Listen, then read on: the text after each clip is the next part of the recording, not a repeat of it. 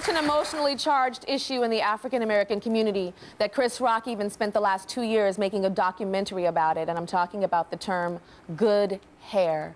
Please welcome sisters Sierra and Tatiana, and Tara and her mother Sharon. Hello. Hi. Hi. Okay, so I'm going to start with you, Sierra. How do you describe your hair?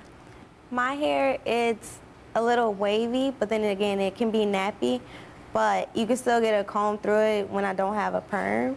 Okay. And it's kind of damaged. Okay, so when you describe your hair as opposed to your sister's hair, do you think that you have bad hair? Compared to hers, yes. Compared to your sister, you call it bad hair. Okay, and why? Because it's like, you could do anything with it as long, as pretty, as the right color. Mine, it was, before this, it was 3 different shades of brown. And it's just hard to like do anything with it when it's not one complete shade. And she could wear it straight, curly, whatever she wants. And you have issues with your sister because of her hair? Yes. Like jealousy? A little, yes. Yeah. Do you know that, Tatiana? That your sister is so jealous? I didn't find out about the jealousy necessarily until recently. I do tease her a lot about her hair because I feel like she needs weave in it for it to be long like mine. But growing up, I was always teased about being the only one with the good hair out of the family. So I guess I rebelled and do it to her. Do you think that your hair is good? I do think that my hair is good. I don't need a relaxer or chemicals or anything in it. I can straighten it. I can put some water in it and just go, and it'll be curly on its own naturally without chemicals. So I do it. Okay. And then we also have Sharon and Tara. Tara, why do you think your hair is good hair?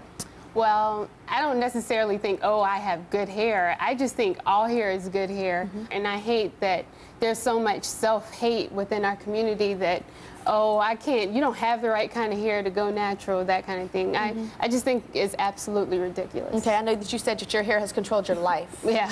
What does that mean? Well, I've always had a relaxer since I was 10. My hair was always long. And there were times when, like, I would need to work out, and I would get a relaxer. I'm like, man, I'm not messing up this relaxer, going to work out and sweating in it, that kind of thing. So, and I didn't, you know, whenever I would get new growth, which is when your natural hair starts to grow out and your relaxer meets. So I didn't like when I would need to get a relax. I wouldn't, you know, want anybody to see me. I'd be like, oh, I need to go to the beautician. But your hair is all natural now. I think it's beautiful. It's all natural. So your natural hair is causing a rift with your mother. Yes. Whenever I cut my hair, because she likes my hair long and relaxed, and whenever I cut it, she did not like it. Like one time I cut it and she was like, get out, because she hated it. Get out? Yeah. That's serious. So there's a strain on your relationship because of how she's wearing her hair now. Yes, and it's been a very recent thing that she's decided to go completely natural.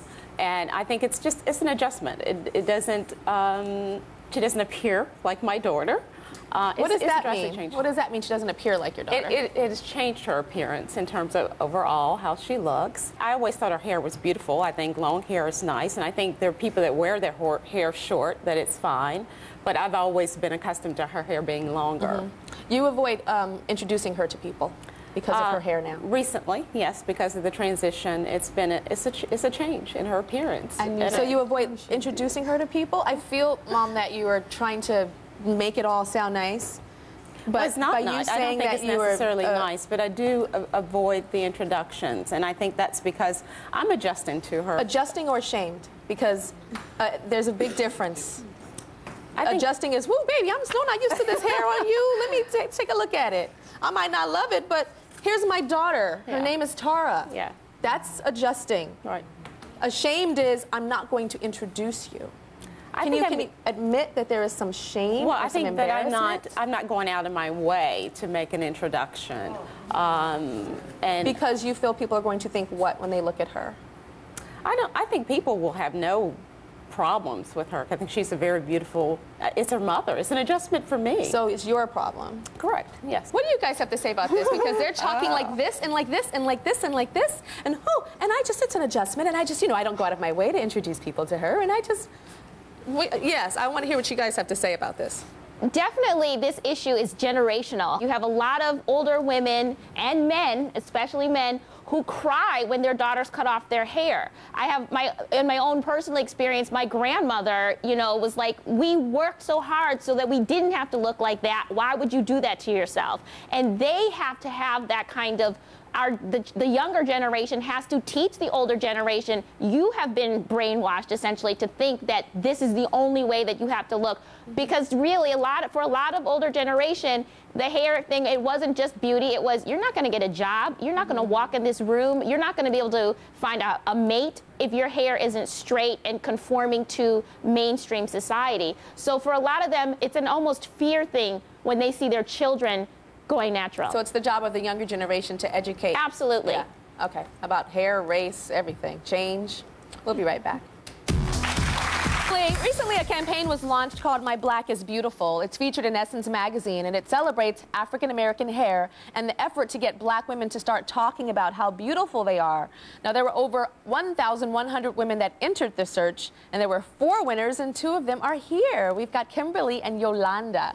So did you guys have bad hair, good hair issues growing up as kids? Well, growing up, my mother never encouraged the term good hair. So I just appreciated that because it just allowed me to just accept my own hair. It was definitely thick and time-consuming, so that's more so what I heard as far as growing up. Never encouraged good hair and bad hair topics in my household. So. Good. And Kimberly, what about you? I had a lot of hair issues growing up because my hair is so big. You know, I was teased so much. I mean, people call me Michael Jackson, Diana Ross, Shaggy Dog, Wet Mop. I've heard everything. So it was just really hard, you know, because my hair was always so big and I always wanted tamed, and I begged my mom for a perm, and it was a really bad straight experience. perm. Yes, yeah, straight perm. So tell me why it was important for you guys to be a part of this My Black is Beautiful campaign with Essence. The My Black is Beautiful campaign is an awesome campaign, you know, that just celebrates black beauty and every type of black beauty that there is. And, you know, we were chosen from the Pantene search, which was a part of the My Black is Beautiful campaign. And it just, you know, kind of shouts to everybody saying, you know, my black is beautiful, your black is beautiful, her black is beautiful. There's not one separate type of hair, you know, that's supposed to represent the black community, but it's all beautiful. I agree. Both of you guys is Black is Beautiful. And also, definitely, along with the My Black is Beautiful, just taking that inner beauty, that inner strength, and letting it translate to your outer, and just letting, you know, what you already have on the inside, that self-confidence about who you are, and just taking ownership of your own personality and letting that just... And originality. You know, exactly. We'll be right back. Thank you. And it's about choices. Okay, so let's remind ourselves of Tahita. Remember her? After much debate, I mean, she was at the top of the show with all the drama and the ladies debating on whether she should be natural or not. Tahita decided that she was ready to go natural. She wanted to give it a try. So let's see what she looks like now. Come on out, Tahita.